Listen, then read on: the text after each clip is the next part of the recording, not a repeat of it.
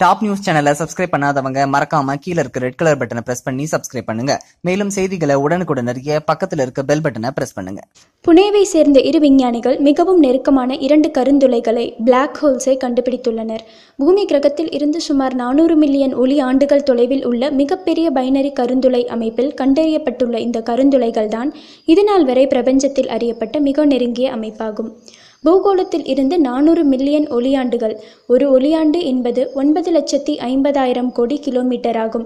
இந்த தொலைவில் உள்ள NGC 7674 எனப்படும் சுழலும் விண்மீன் மண்டலத்தில் காணப்பட்டுள்ள இந்த நெருக்கமான 2 மிக பெரும் கருந்துளைகள் ஒரு ஒளியாண்டை விடவும் குறைவான தொலைவிலேயே பிரிக்கப்பட்டுள்ளன. சூப்பர் மேசிவ் பிளாக் ஹோல் என்பதைத்தான் இருப்பதிலேயே மிகப்பெரிய கருந்துளை வகை என கூறுவார்கள். இவ்வகை கருந்துளை ஆயிரக்கணக்கான பில்லியன் சன்மாஸ் அதாவது சூரிய திரள்கள் உடையவை. இவைகள் கிட்டத்தட்ட அனைத்து பெரிய விண்மீன் கூட்டத்தின் மைய பகுதிகளிலும் காணப்படுகின்றன, நமது பால்வெளி மண்டலம் உட்பட. அதன் இருப்பு ஒரு விஷயமே அல்ல. விஷயம் என்னவெனில் அது நம் பூமி கிரகத்தை விழுங்க தயாராகி கொண்டிருக்கிறது என்பதுதான். இந்த அதிர்ச்சியான தகவலை வானியல் நிபுணரான ஃப்ராசர் கேன் வழங்கியுள்ளார்.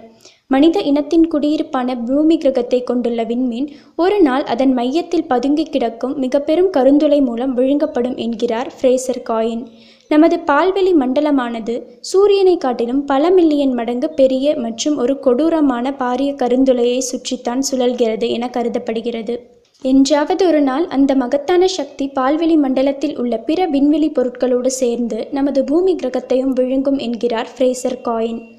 நமது பால்வெளி மையத்தில் உள்ள கருந்துளையானது எந்த ஒரு கருந்துளையை காட்டிலும் அதிகமான, அதாவது 4.1 மில்லியனுக்கு அதிகமான சூரிய திரள் கொண்ட ஒரு மீப்பெரும் கருந்துளையாக திகழ்கிறது. தனுசு விண்மீன் திசையில் உள்ள அது வெறும் 26,000 ஒளி ஆண்டுகள் தொலைவில் அமைந்துள்ளது என்றும் ஃப்ரேசர் காயின் தெரிவித்துள்ளார்.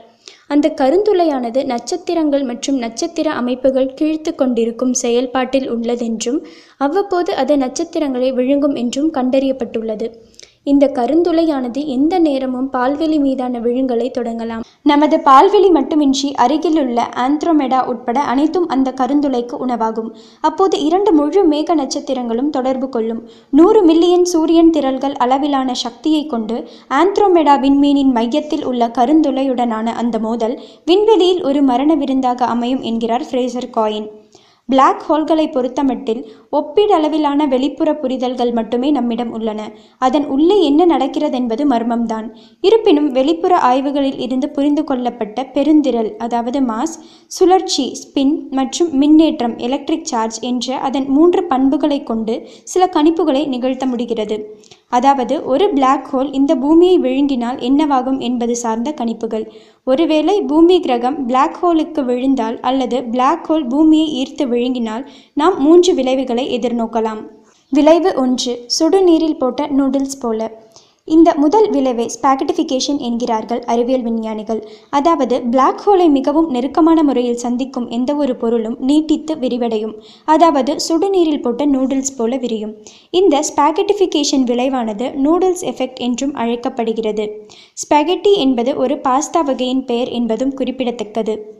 பூமி கிரகத்தில் இருக்கும் உயிரினங்கள் மற்றும் பெரும்பாலான பொருட்கள் விரிவடையும் தன்மை, அதாவது எலாஸ்டிக் தன்மை கொண்டவைகள் அல்ல. ஆகையால் பிளாக் ஹோலுக்குள்ளே அல்லது பிளாக் ஹோலுக்கு மிக நெருக்கமாக பூமி சென்றால் உலகில் உள்ள மனிதர்கள் விரிந்து அதன் விளைவாய் கிழிந்து இறக்க நேரிடும் என்கிறது இந்த ஸ்பாகெட்டிஃபிகேஷன் விளைவு. விளைவு 2, மிக அழகான முப்பரிமாணமயமாகும். பூமி கிரகம் பிளாக் ஹோலுக்கு விழுந்தால் முப்பரிமாண இருப்பை, அதாவது ஹோலோகிராஃபிக் எக்ஸிஸ்டன்ஸ் உணரும் என்கிறது ஒரு அறிவியல் கோட்பாடு. அதாவது பூமி கிரகம் தன்னைத்தானே ஒரு நிறைவில்லாத பிரதியை இம்பர்ஃபெக்ட் காப்பி எடுத்துக்கொண்டு ஒரு வகையான முப்பரிமாண காட்சியை அளிக்குமே தவிர அழிந்து போகாது என்கிறது இந்த கோட்பாடு. கேட்பதற்கே மிக ரம்மியமாக இருக்கிறது. இந்த முப்பரிமாண கோட்பாடானது 2 எதிரெதிர் கோட்பாடுகளான ஃபுஸ்பால் மற்றும் ஃபயர்வால்ஸ் ஆகிய 2க்குமே எதிர்கருத்தை முன்வைக்கும் ஒரு கோட்பாடாக திகழ்கிறது. ஃபுஸ்பால் கோட்பாடானது பிளாக் ஹோல் எல்லையை தீண்டும் எந்த ஒரு பொருளும் அழியாது என்கிறது.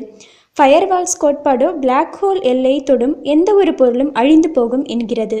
விளைவு 3, விரியவும் வாய்ப்பில்லை, கிழியவும் வாய்ப்பில்லை. பிளாக் ஹோல் ஆனது தன்னை நெருங்கும் எந்த ஒரு புதிய பொருள் மீதும் அதிகப்படியான ரேடியேஷன் அதாவது கதிர்வீச்சை வெளிப்படுத்தும் பண்பை கொண்டது. அப்படியாக பிளாக் ஹோல் மூலம் ஈர்க்கப்பட்டு ஸ்பாகெட்டிஃபிகேஷன் விளைவு ஏற்பட்டு விரிவடைந்து கீழ்வதற்கு முன்னே அதீத கதிர்வீச்சால் முழு கிரகமும் வறுத்தெடுக்கப்படலாம். இந்த தகவல் உங்களுக்கு பிடிச்சிருந்தா லைக் பண்ணுங்க, கமெண்ட் பண்ணுங்க. மறக்காம கீழே இருக்க ரெட் கலர் சப்ஸ்கிரைப் பட்டனை பிரஸ் பண்ணி டாப் நியூஸ் சேனலுக்கு சப்ஸ்கிரைப் பண்ணுங்க. நன்றி, வணக்கம்.